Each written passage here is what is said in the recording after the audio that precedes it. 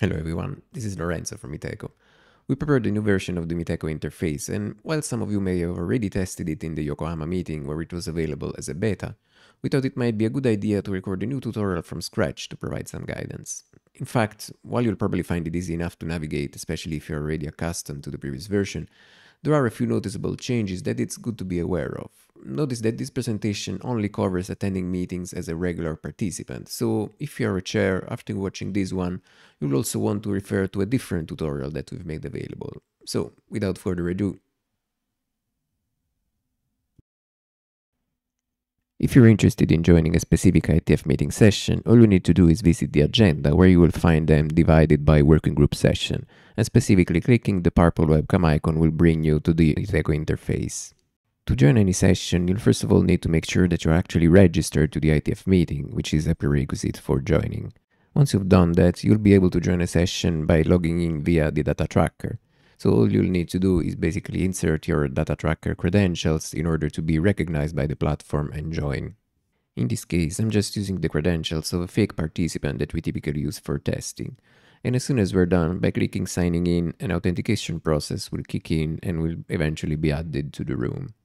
And as soon as we do, the first thing we'll see is a pre-flight dialog, which is where we'll be able to pick which devices to use in case we need to speak to the room later on. And so first of all, we'll need to grant access to our camera and microphone, and from there we'll be able to choose specifically which device we are interested in using. So for instance, in this case, I have two different webcams available, and the pre-flight allows me to have a preview of how they would look like if I chose one rather than the other.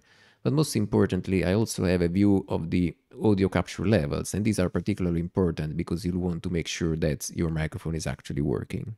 And as soon as we're done with that, we are basically ready, knowing that we are muted by default. The new Meetecho interface is organized a bit differently from the previous version that you may be accustomed to. Specifically, it is divided in three micro areas, where we have a center area where the main content is typically presented, which will include video and slides, for instance, a left sidebar which can present some kind of content, and a right sidebar which can present a different kind of content, in both cases in a very dynamic way. And while this bar on top will control these macro areas that we just anticipated, the lower bar will instead provide you additional controls related to your audio and video participation, which we'll get back to in a second. For the moment, let's get back to that top bar instead, and specifically focusing on the left area. And the first icon that we'll see is related to the chat, and this is where the Zulip ITF chat can be used and interacted with. And as you can see, you can specify, for instance, which topic to use, which will by default will be related to the ITF meeting, while instead all incoming messages related to any topic will be consumed. And this is also where we can interact with the public chat, for instance, writing a message that everybody can read. And if we want, we can also add some emoticon to make this more dynamic and interactive. And while this chat view is by default integrated in the Meetecho interface, you can, just as in the previous Meetecho version, detach it into a separate window if you so prefer. The left area of the interface is also where you will be able to interact with the show events functionality, which we'll cover later on in this tutorial, and also where you can have a bird's view of other available rooms, so other available sessions that are happening at the same time as this one, so that you can jump from one to the other quite quickly.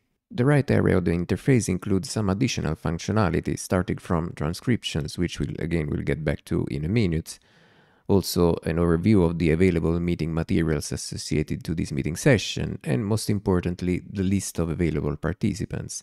In this case, for instance, we can see that there is a chair connected, which will be in the chairs section, and in the participants list, we'll see all the other participants in the room, which we'll also be able to identify by type, because for instance in this case Tobia is connected using a separate icon, which tells us he's using the on-site tool rather than the full Meetecho interface.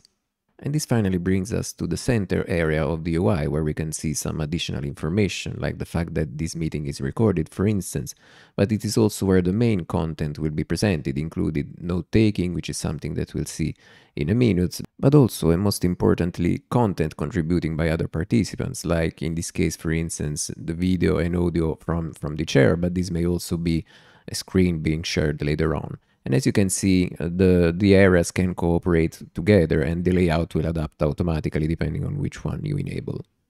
And finally, one last thing worth talking about are private messages, and specifically if you select one of the participants in the participants list, by clicking on the balloon icon, you'll be able to start a private chat with them. In this case, for instance, I'll start sending a message to the chair asking when my turn to speak is, and this message will be sent just to the chair. It will not be a public message as we've seen before. And any private message sent back within the context of the same conversation will appear in that same tab as well. Within the context of any session, you'll receive multiple media streams from other participants, ranging from, for instance, presentations to video streams. But audio is, of course, also equally important, and the UI will notify about who is actually a current speaker in the room in case they are remote. And the same information is also rendered around the boxes of those speakers, because, for instance, in this case, you can see how this speaker has a highlighted box because they are currently speaking. In case you want to change the volume of the incoming audio stream, you can use this button in the lower bar to tweak it. All the video and slide content in the center area can be rearranged in different layouts, and for instance, for each of the available content, you can choose which one should be pinned and displayed larger than the others. In this case, for instance, we are pinning video to be displayed larger than the slides, or we can go back to pinning slides instead. Or maybe we may want not to pin any specific content at all and just display all of them at the same size.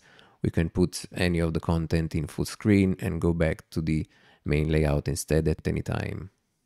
And if we need to save bandwidth, each of the individual video streams can also be paused at any time, which means that we are actually unsubscribing from them and not receiving any video content while still receiving the audio from those participants instead.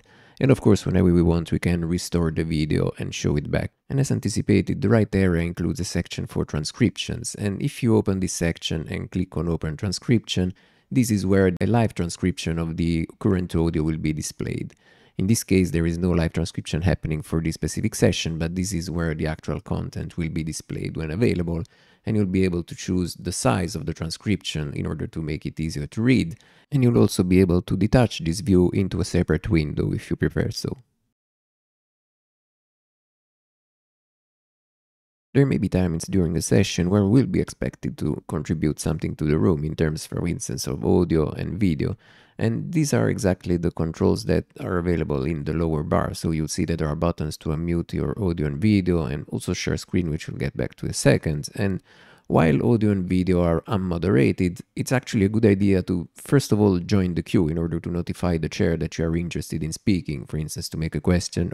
And as soon as the chair gives us the green light, we'll be able to start sending video and audio as well in order to start interacting with the room.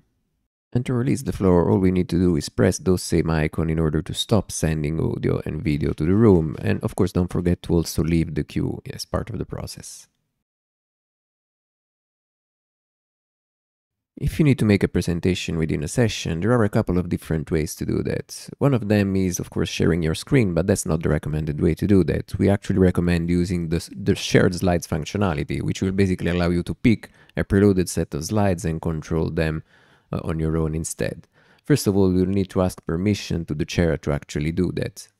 And as soon as the chair grants you the floor, you'll be presented with a list of available decks that you'll be able to pick for your own presentation. And you'll be able to also have a quick preview of how the slides look like in order to make sure that those are actually the slides that you're interested in presenting. Let's go with this slide deck, and now the interface will change so that we have an overview of which slides are available. So we can see that there are 8 different slides in this deck.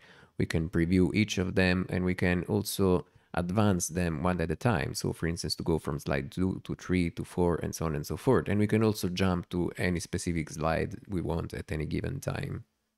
And this will allow us to control the presentation and its flow. And as soon as we're done, we can either choose to close the deck, or maybe if we have to make another presentation right after this one, we can also choose to change the deck. And so while we still hold the floor, we can choose a different document to present. So using the same interface we've seen before. We change the deck, the numbers over there change, and so we can now control this different deck instead of the previous one. And once we are confident that we have no other slides to go through, we can use the close the deck button to finally close this presentation and most importantly release the floor as well.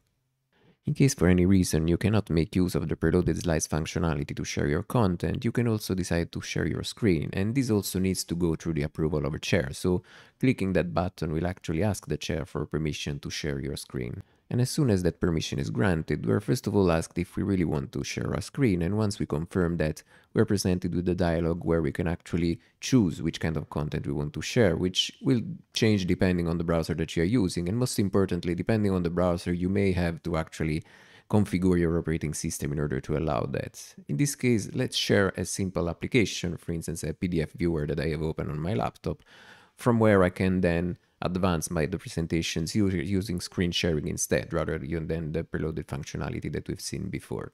And again, once we're done with the screen sharing, we can just press that button again to release the floor for good. If at any time you're interested in checking the meeting materials for the working group session you're following, just click the related button in the top bar and it will open in the right area of the interface, from where you'll have a look at the agenda that is currently available, as well as all the slides that are currently available in the meeting material page as well. If for any reason there is a desync between the content displayed here and the one available on the data tracker, just click the Refresh Documents button and it will force a refresh of the content so that it is pulled again. If the chairs start a new show events session to get the feel of the room about any specific question, would be notified accordingly so that we can go there and participate. And specifically, the show events will appear on the left side of the Meetecho interface, from where first of all we'll be able to check what the question is and then provide our own answer to that. And in the meanwhile, of course, other participants will do the same, which means that in real time we'll be able to see how the question is progressing. In this case, we decide that we do like the Meetecho interface, and so we contribute our own vote to the show events. Eventually, the chairs will close the session and will be presented with the final results. This section is also where we'll be able to double check the archived results for previous show events that happened during the context of the same session we're attending. If you need to take any notes during the session, you can take advantage of the shared note-taking tool functionality, which in the Meetecho interface is in the middle area. Any notes that you take in this tool will not be visible just to you, but will actually be shared with all the other participants that opened the same note tool within the same session. Most importantly, whatever you write here is also saved, which makes it very useful when it comes to actually reviewing a session after it's ended. And that's all. I hope this was a clear enough overview of how the new UI works and most importantly what you can do with it. We've worked a lot on your feedback, so we are definitely excited to see it used for the next meeting. For more information on the features available in the remote participation tool, please refer to the documentation as well, which is available on the meeting website. Enjoy your meeting.